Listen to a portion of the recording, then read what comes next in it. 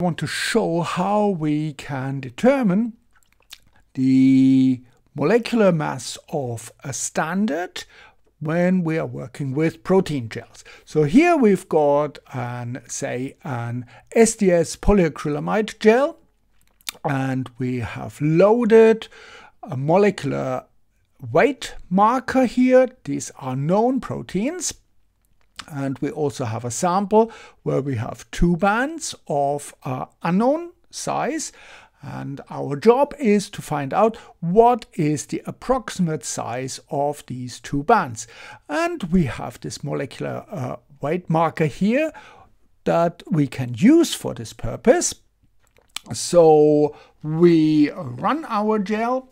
And of course, because we are using an SDS gel, our proteins are all negatively charged, so we know that here is the starting point of the gel, and here we would also have the negative electrode, and down here we've got the positive electrode.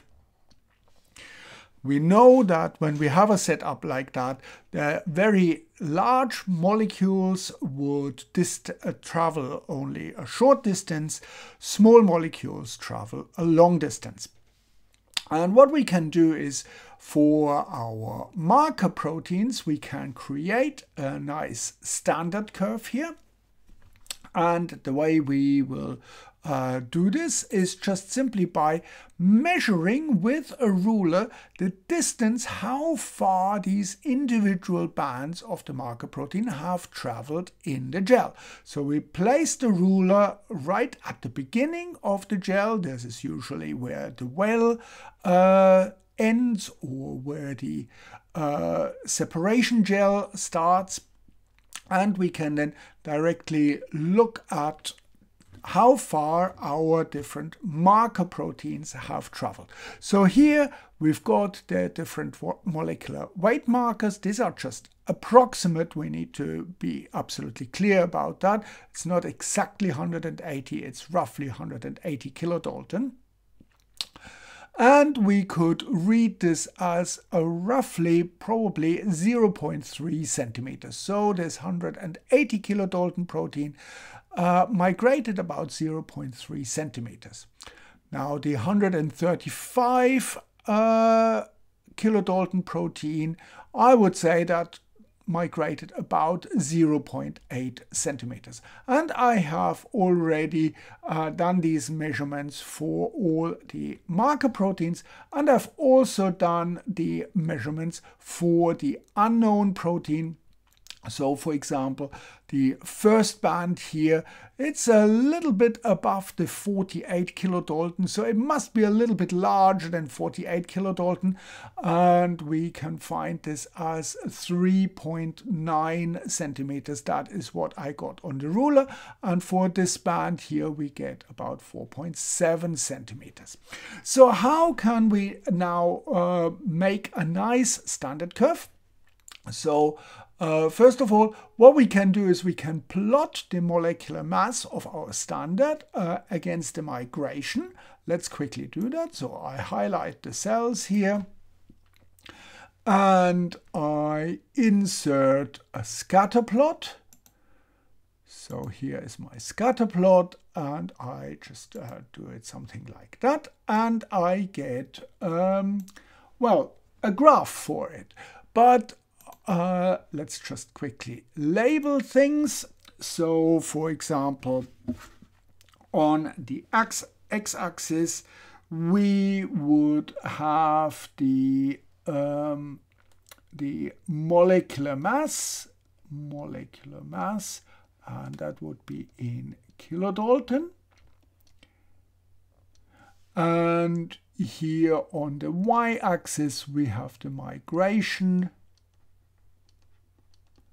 and that would be in centimeters. And that would be our standard graph or standard curve. Well, actually, it's not a very good standard curve, because we don't really like to work with curves. we want to have a straight line because only that will allow us to extrapolate numbers. So let's get rid of this graph here and let's think about how we can actually convert this graph. Let's get rid of this. How we can convert this graph into something that gives us indeed a straight line, or more or less a straight line. And there's a simple trick to it. What we need to do is, instead of plotting the molecular mass as it is, we plot the logarithm of the molecular mass. So we will plot log of molecular mass. And we can use any log, but we usually would go for log to the base of 10. So this is quite easy. It's log of 10. And we just simply take this number here and let Excel do the calculation. I ask Excel to do all the other calculations here. And I get my log of the molecular mass. And if I plot this now,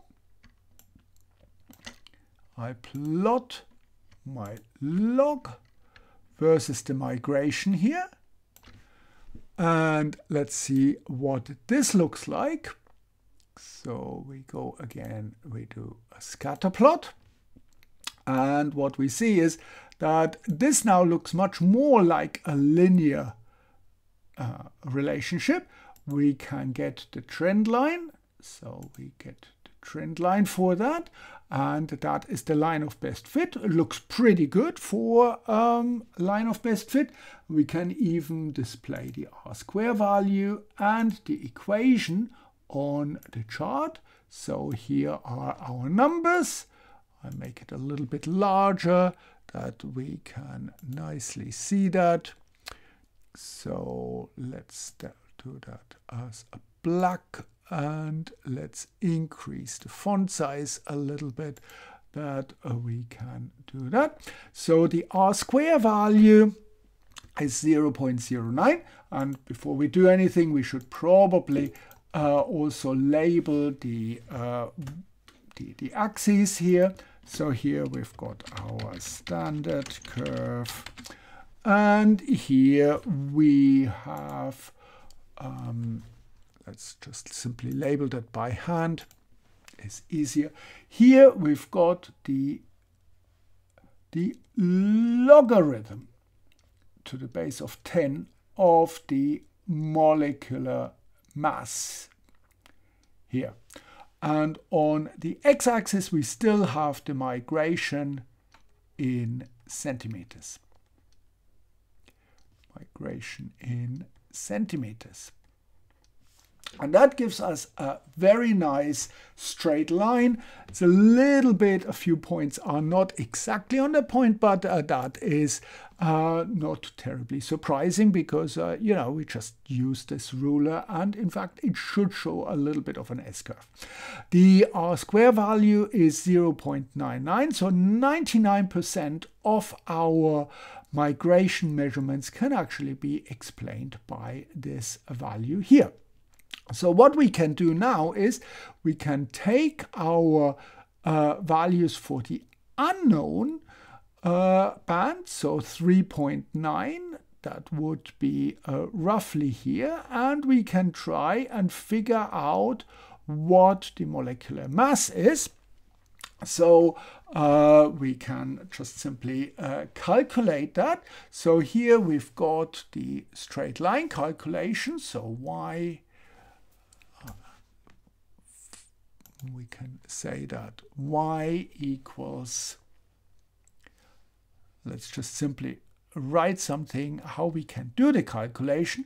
Y equals mx plus c, the y-intercept. And we've got these numbers here.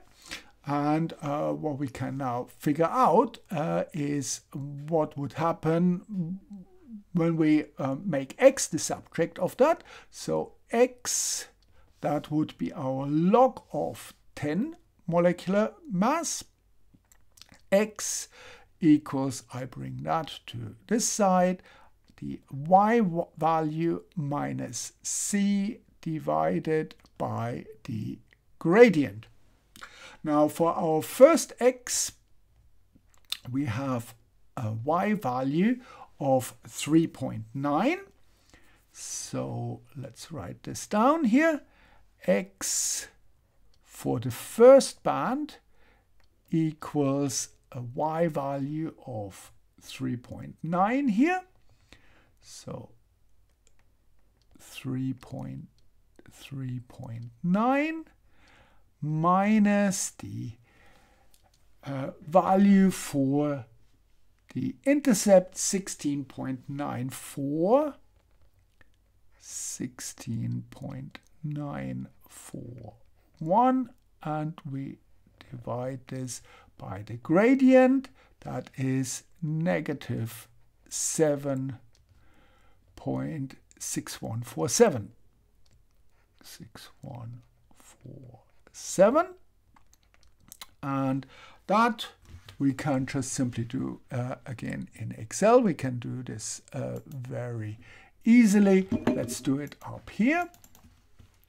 So here we've got equals 3.9 minus the value for the intercept, that was 16.941, and we divide this by the gradient, which was negative 7.6147. So that gives us a value of 1.712. Now we need to be aware that this is actually the log of the molecular mass. So what we need to do now is do the inverse operation of the of the log, and which is 10 to the power of, so equals 10 to the power of what we've just calculated here, that's this value. And we get a value of 51.6 kilodalton. So I would round that up to 52 kilodalton. Now we see we are a little bit above 48, exactly as it should be, as we have predicted. So our first band here, this would be probably in the range of, say, around 52 kilodalton.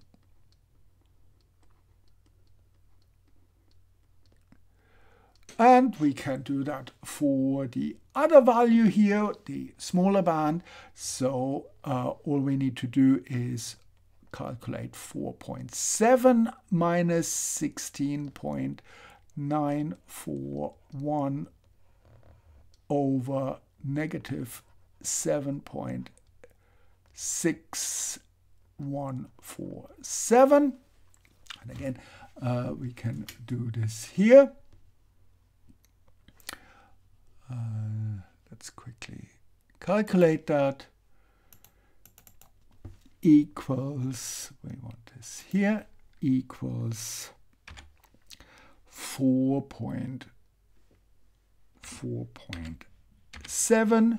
We need to have a bracket here to do this first, minus the y-intercept minus 16.941 and divided by the gradient, and that was negative 7.6147.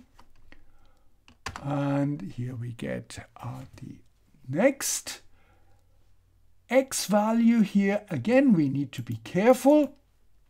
This x value is the logarithm of the molecular mass, so we have to convert that by taking what we just calculated, 10 to the power of this value here, and we get a molecular mass of 40.5. And again, I would be very careful. I would probably say that we've got a molecular mass here of around the area of 41 kilodalton. And when we do something like this, then there's always a certain element of variability in it. So I would probably say, as the solution, we've got the bands in the range of 52 plus minus, well, maybe 4 to 5 kilodalton. That would be within the error margin. And we've got 41 plus minus roughly 4 kilodalton. That's roughly around 10%. So here we can see that we are in the right ballpark. It's larger than the 35, but it's smaller than the 48 range. And with this method, we can very nicely and easily use our molecular mass or our standard to find out unknown sizes of proteins. The important message is that instead of directly plotting the molecular mass against the migration, we plot the log of the molecular mass against the migration. So I hope this makes sense, and thank you very much for watching.